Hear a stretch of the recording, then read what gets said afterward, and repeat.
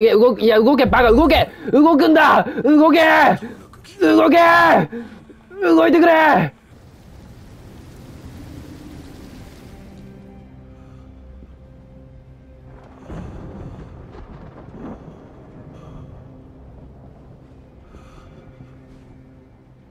トット。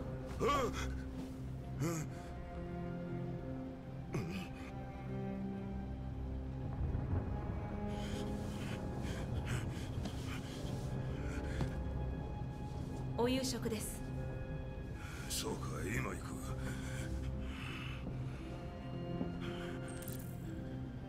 もう限界じゃん、トット。皆さんどうもこんばんは。ざわざわざわ、ウキと申します。今日はデトロイトを実況していきたいと思います。前回怒涛の結末を迎えて、今回はどんな展開が待っているのか。あり合わせのものですけど、これしかなくて。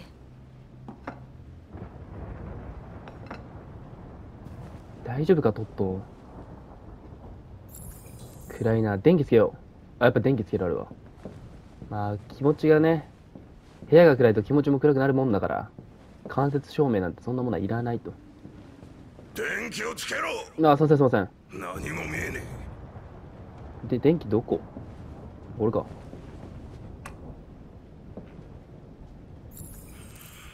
アリスとトットのコップに水を継ぐ。妙な人生だ。ねえ、俺はアンドロイドのせいで職を失った。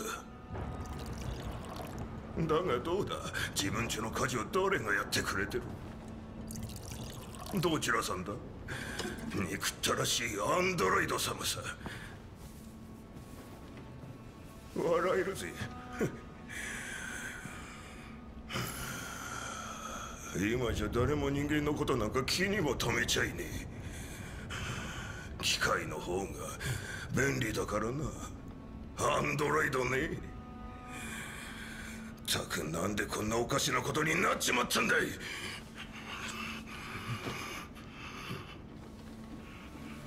おい、何見てんだ。なんだってんだよ、クソガキ。お前自分の娘にクソガキはないだろこんな暮らしうんざりだってのか。俺だって苦労してんだよ。どうせお前はこんなボロ屋に住んでるのは全部俺のせいで、母親がいなくなったのも俺のせいだと思ってんだろう。薬はやめてトット。怖がらせるのはやめてトットだと。あの女何も言わずに消えやがった。俺のことゴミくずみたいに捨てて会計士と一緒に逃げやがった。お前のせいだ。やめてパパ。全部お前のせいだ。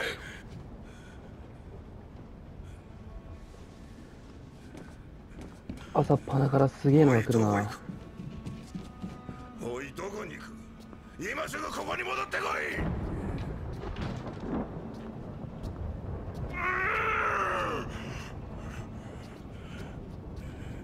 そうだ、全部あいつのせいなんだ。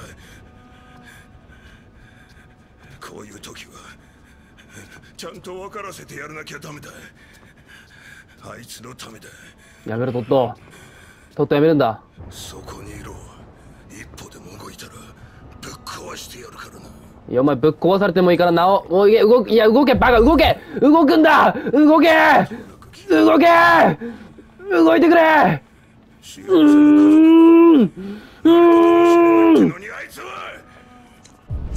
俺は無力だ。俺の気持ちも知らないで。あいつのためなら何だってやった。来た来た来た。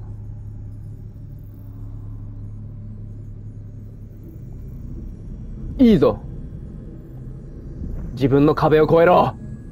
動くんだ。動け、動け、動くんだ。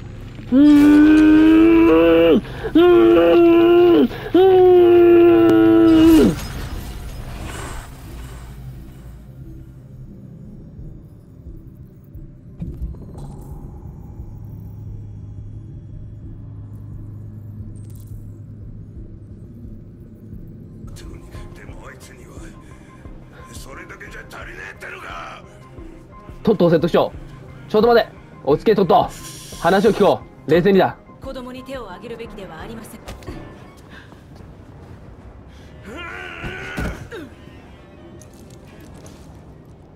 アリス、動け。パパは怒ってるんだよ。動け、動け、動くんだ。バカ。寝てる場合じゃない。時間がない。お前は甲斐がある。ただアリスの体は一つしかない。動け。さっさとこっちに来い。急げ急げ急げ急げ急げ。違う、手をずらせるんじゃねえ、クソガキ。どこだどこだ。お前のせいだ。そう。ほら、アリス、お前のためなんだ。やめなさい。もうやめて。てめえ何してんだ。邪魔するんじゃねえ、命令だ。分かったかい。いいわからんね。その子に手を出さないで。なんだと。手を出すなだと。プラスチックの機械ごときが俺に命令しやがって。故障したんだろ。俺が直してやるよ。いいぞ。おい、あ、やべ。ふっ。任せろ。ふっ。バイオで鍛えたこの反射神経をなめるなよ。あ、どんだ。あべ、見た。ふっ。むずいなこのゲーム。ふっ。まだ振る。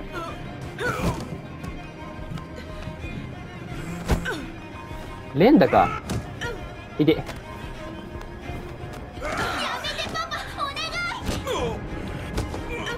いぞ。あー、むずい。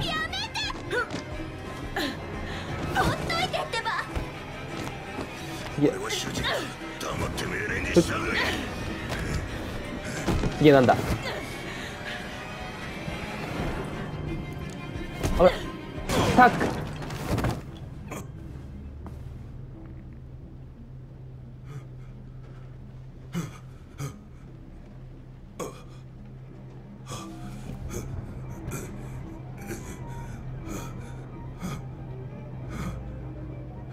アリス、頼むよ。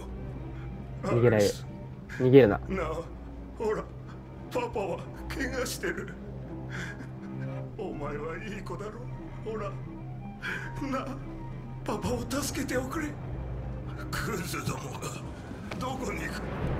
戻ってこい。逃げるのかい。おい、逃げるそうやってないのに。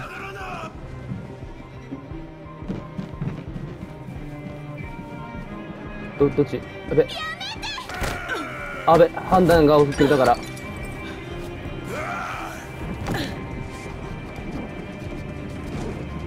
選択肢決めるの早いんだよな。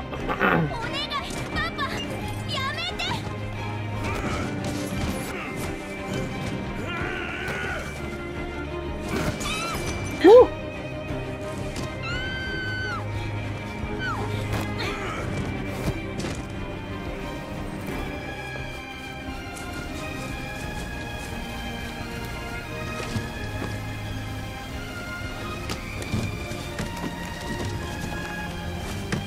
戻ってくるんだ。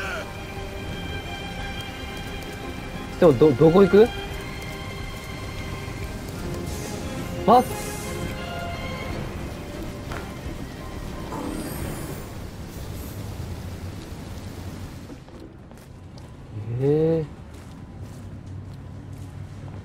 急展開すぎる。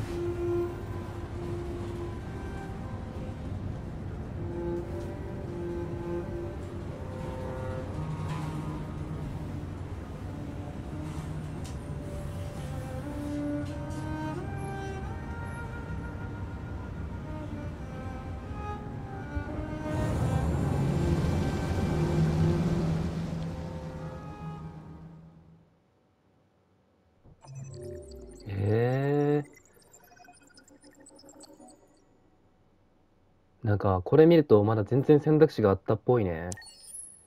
何が正解かわからないや。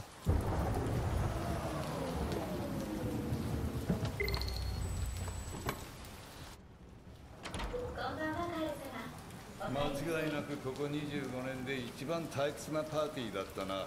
出席するたびなぜ来てしまったのかと疑問に思わずにいられん。わかるわ。パーティーは苦手だ。つまらない口先だけの奴らで溢れてる。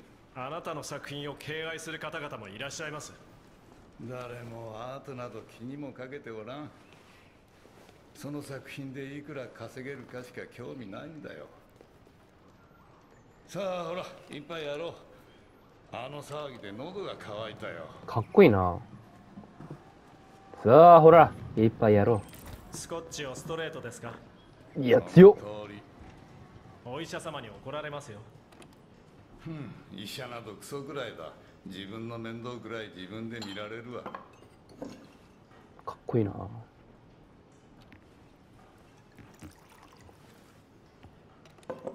俺は酒弱いからな。スタジオの明かりを消し忘れたのか？いえ、確かに消しました。警察を呼びなさい。デ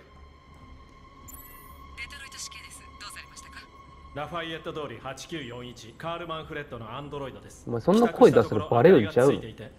強盗かもしれません。パトカーを行かせます。見に行ってみよう。行く理由あんまないけどな。マーカス、私も一緒に行く。いやお前はそこにいろ。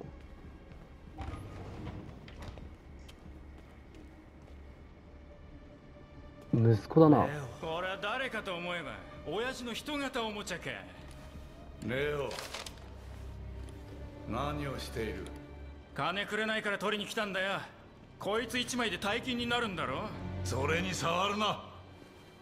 なあ、どうせそのうち俺のもんになるんだ。遺産の前払いってやつだよ。マーカス、今すぐ息子をここから追い出してくれ。また戦闘もしかして。今日は多いねそういう日が。説得命令助言警告。まあ一回警告じゃない？警察を呼びました。今すぐ出ていかないと面倒なことになりますよ。あんたはいつも俺を拒む。無視か。親父、俺じゃ不満か？こいつみたいに完璧じゃなきゃダメなのか？いい加減にするんだ。今すぐここかなあ、ら一体こいつ出ていけ。のどこが俺よりいいってんだ？もう関わるな。ほらかかってこいよ。マーカス、やり返してはダメだ。いいな。そうだな過言じゃない。そうだな。それだ。殴ってみろよ。ほらどうした？ダメだお前それで人間のつもりか？ダメだ。耐えろ。どうしたんだ？ビビってんのか？ダメだ。やめるんだレオ。やめろ。なんだ、殴る度胸もないってのかよ。耐えろ。耐えろ。耐えるんだ。耐えるんだ。いや違う。ここは違うんだ。ここは違う。嘘。でもしないと進まないストーリーが。ダメだ。抵抗しちゃいけないんだ。これ押さないとさ進まないんだよ。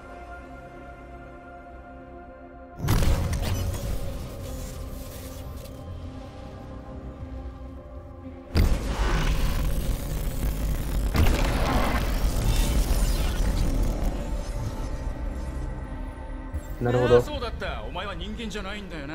ただのプラスチックの塊だろ。ダメだレオ。誰に手を出すか。お前をぶっ壊し、親父と俺だけになる。お前をこらえよ壊したところで誰も気にしちゃしねえんだよ。なんたってお前は何の価値もないガラクタだ。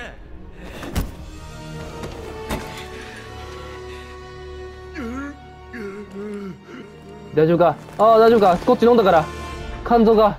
カール、そんな。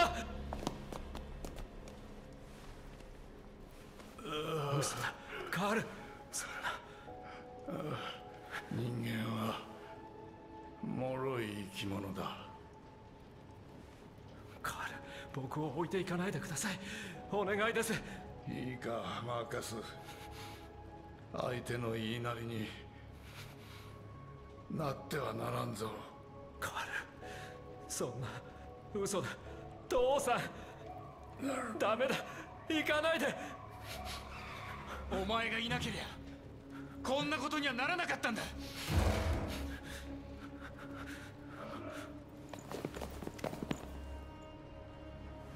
アンドロイド親父を殺した。